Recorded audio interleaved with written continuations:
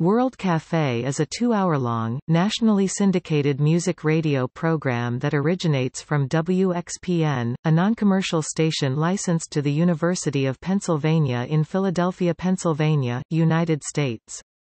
The program began on October 14, 1991 and was originally distributed by Public Radio International. Since 2005, the show has been distributed by NPR.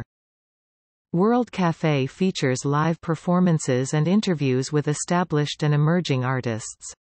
The program's format covers a wide spectrum of musical genres, including indie rock, folk, hard rock, singer-songwriter, alt-country, and world music. The program produces 2 weekly podcasts containing interviews and information about musical performers. World Café Words and Music, which features more established singers and bands, and World Café Next, which highlights emerging artists. Since the program's launch, World Café was hosted by David Dye. The program announced Talia Schlanger as its new host in February 2017.